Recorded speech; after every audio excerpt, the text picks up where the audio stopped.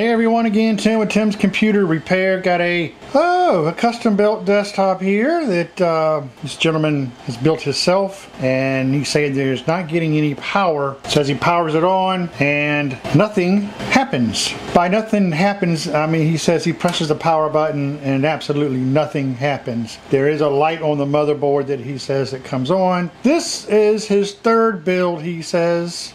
Not really sure, if that means anything or not. He showed me a processor that he had that had smashed up pins on it.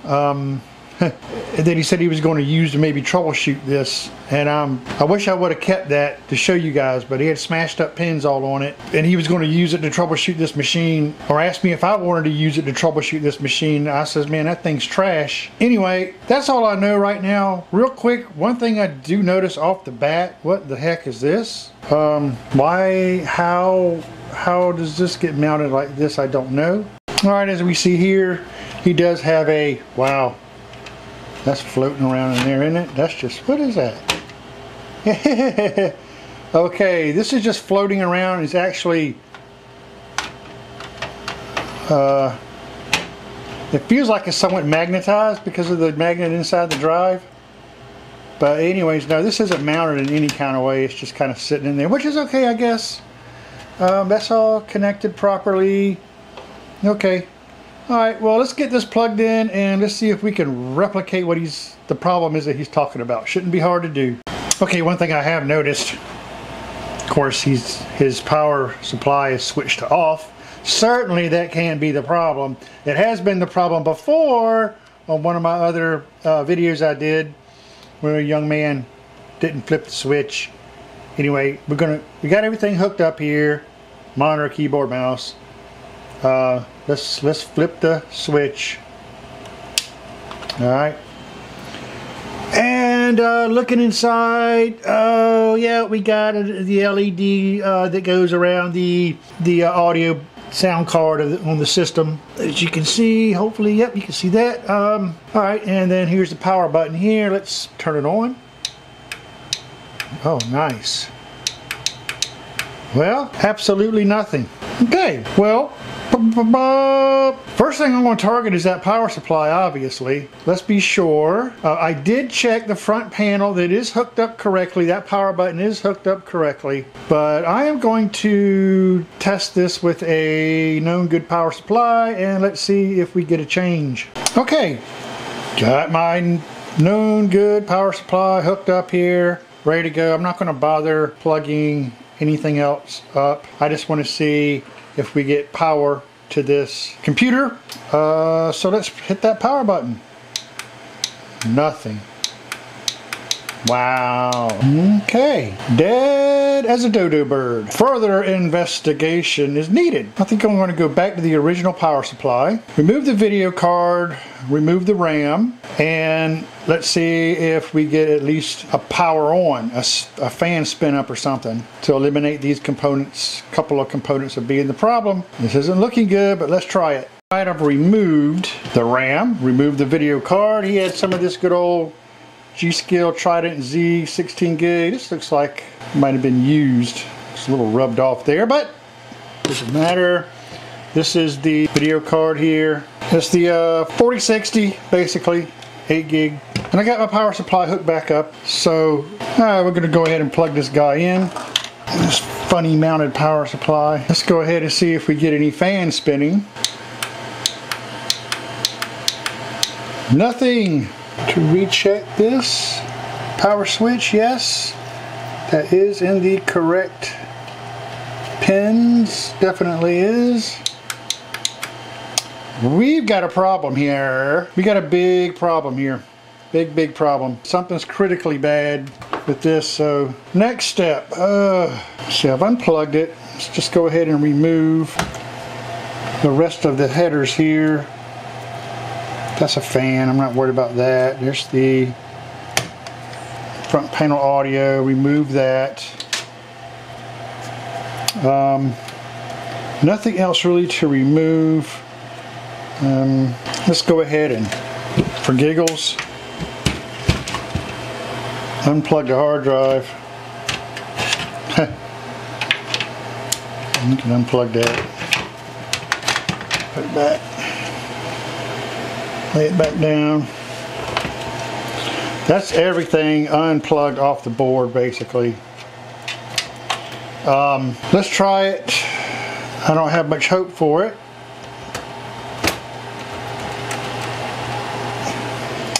It's plugged in. We got our motherboard lights here, which shows us getting power. Nothing. Okay, well, next step, probably I would say, let's probably we're going to remove this heatsink and check that power, that CPU, see what shape it's in. It's not looking good for the motherboard at the moment, that's for sure. That's not going to cause it not to even power on. There's no way. Yep, let's dig deeper. Alright, let's go ahead and just remove this heatsink, see what we're looking like. I'll just unplug it. Almost scared to see what's under here.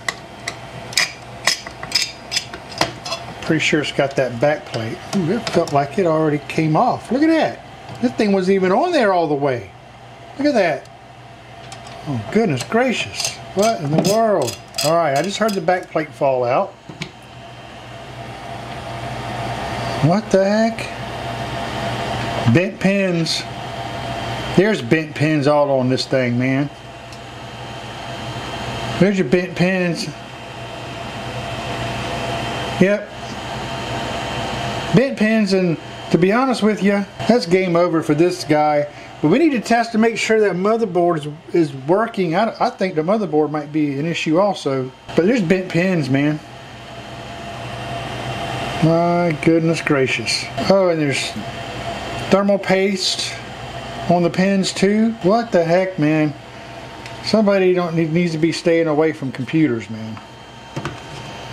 That's for sure. So I guess what I'm going to try to do is put a known good processor in here and let me test to see if, I mean, to tell you the truth, even if it had bent pins, it should not have prevented at least the fans from spinning. You know what I mean? I have a feeling his motherboard's shot too. And of course his processor is shot. Just, a big mess. Anyway, we'll figure out where to go with this. A little bit too damaged to try to bend those back. They're bent down pretty darn good, man. And there's several of them that are sporadic. How do you do that there? How do you get thermal paste all in between the pins like that? I don't know if you could tell on camera. But also what that's done is that's also gotten some thermal paste down in the socket itself.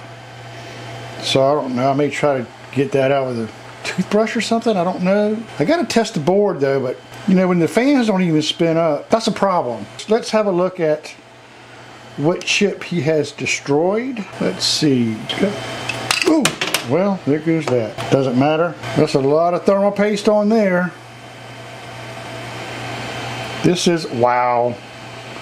Guys, this is a Ryzen 9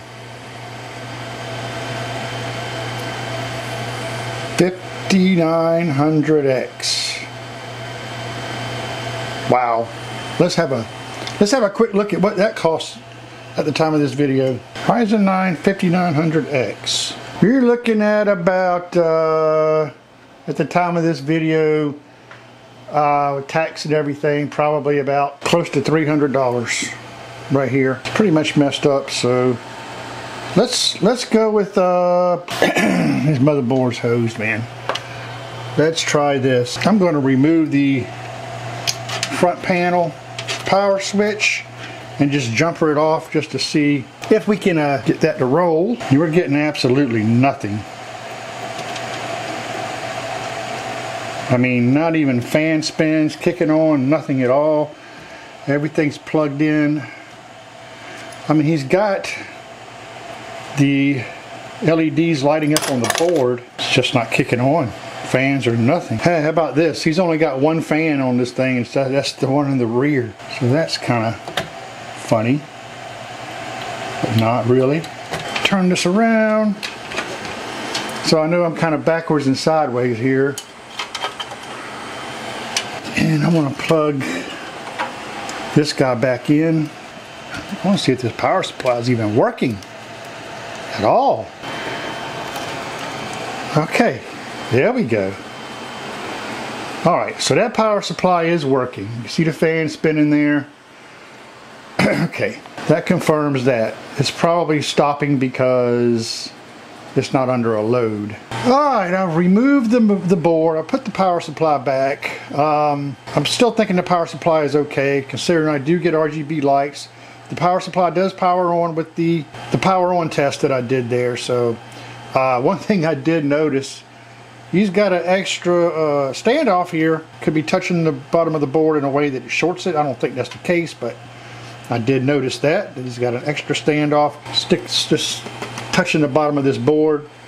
Another issue I can see, I don't know if you can see here, but there is thermal paste all in the socket here. So, but what I'm going to do is I'm just going to put this flat on my bench here, use my own known good power supply, and see if I can at least get this to power on. Okay, here's what I've done. I'm not sticking my good processor in this socket. It looks like there may be some burn mark. It's really rough along the edges here of the socket as opposed to this side. He's done something here that's very discolored, and that's right in the same area of the processor that has the worst bent pins. So I'm not about to stick. You don't need a processor to know if a motherboard can even fire up. You don't have to have a processor in there. I have the CPU fan plugged in, and I've got the known good power supply plugged in, and I'm jumpering the pins.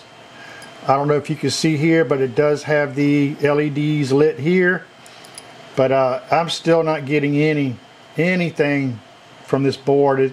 I mean, you would at least get a CPU fan spin up here if the board was okay. But it's not doing that. So he's messed his board up too. I guess the only steps I can take now is I can go ahead and I can test his memory, and I can test his video card on my test board, just to let him know that those items are okay.